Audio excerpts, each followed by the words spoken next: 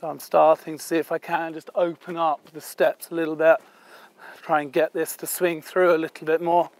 I'm going to have to go into canter in a bit anyway to try and settle her.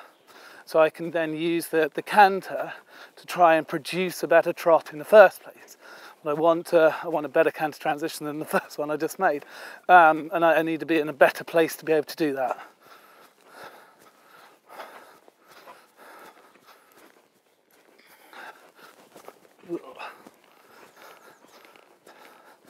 So, canter transition is a little bit hollow and tense, but okay, so then we can see straight away exactly what I was talking about.